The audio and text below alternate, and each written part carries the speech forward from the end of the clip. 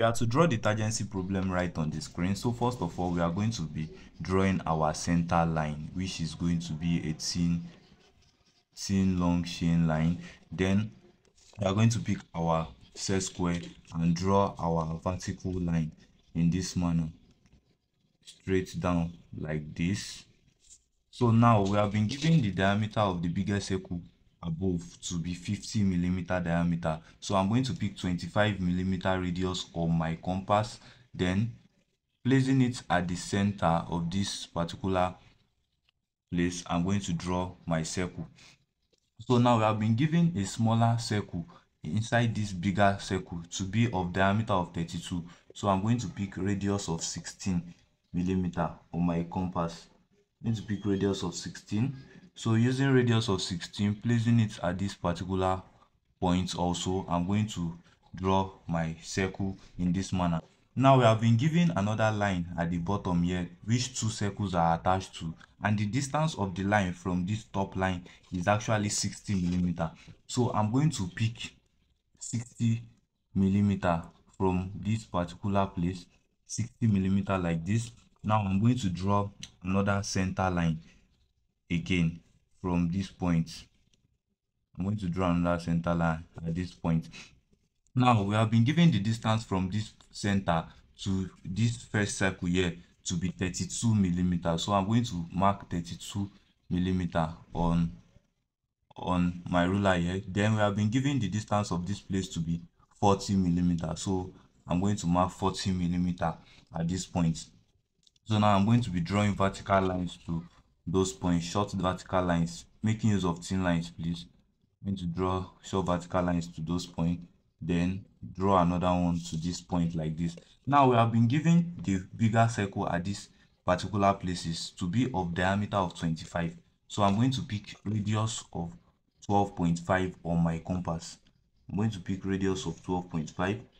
So using radius of 12.5, I'm going to place it at this center here and draw our circle. Then I'm going to place it at this point also and draw a circle. Now we have been given the radius of the smaller circles inside to be of radius of 7.5, that is diameter of 15. So I'm going to pick 7.5 on my compass, 7.5, then placing it at this center here. I'm going to draw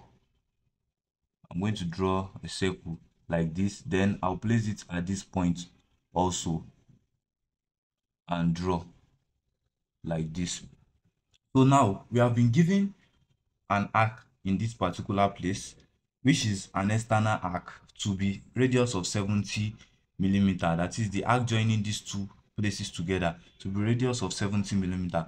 So being an external arc, we are going to be applying the principle of addition, that is the tangency principle of addition. So in order to do that, we are going to add radius of 25, that is the radius of this bigger circle here, plus 70 first. Then we are going to be adding the radius of this bigger circle of this part with 70 also. So let's start with this 25 plus 70, which is 95. So I'm going to pick radius of 95 on my compass, radius of 95. So from this center here, I'm going to strike an arc at this point. Let me extend the arc a bit. I'm going to strike an arc at this point. So now we have been given this particular place radius to be 12.5. So 12.5 plus 70, that was going to be 82.5. So I'm going to pick 82.5 on my compass, radius of 82.5. Then placing it at this particular point here, I'm going to strike an arc also. So at this point where the both of them are meeting, at this point I'm going to pick 70 millimeter radius on my compass, 70 millimeter radius on my compass. Then placing it at this point, I'm going to be joining these two points together like this. So now we have been given another radius here to be radius of 105, and as you can see, this particular place is an internal arc. So we are going to be applying principle of subtraction, tangency principle of subtraction for this particular place.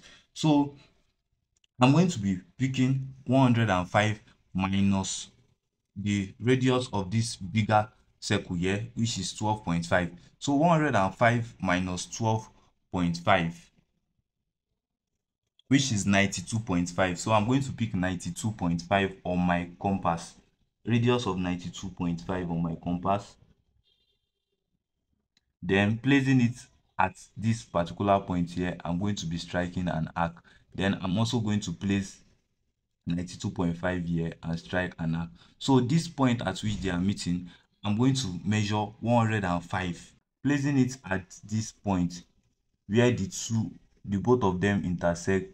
I'm going to be joining these two parts together like this, okay. That's that for that. So now we have been given another arc at this point.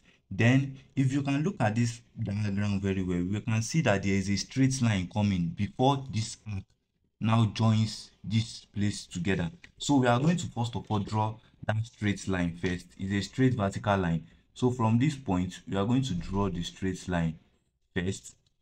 Now the arc that is joining this straight line and this place together is radius of 16. So I'm going to be picking 16 millimeter to my left hand side, that is 16 millimeter to this place. Then I'm going to draw a straight thin line downwards like this. That's 16 millimeter from the edge of this place to this place, a thin line downwards. So now we can see this particular arc is actually an external arc. The arc that is in this place is an external arc. So we are going to apply principle of addition here also. So the radius of this place is 12.5 plus 16. 12.5 plus 16 is going to be 28.5. So I'm going to pick radius of 28.5 on my compass. So placing it at this particular point, I'm going to strike an arc to cut this particular line of 16 that we have drawn here. So using radius 16 millimeter, I'm going to place my compass at this point. Then I'm going to draw my curve from this point to the place at which it touches this particular line. So that is that for this particular diagram we have been given. If you found value in this video, please do well to subscribe and share with your friends that might be needing it. Thanks for watching. Peace.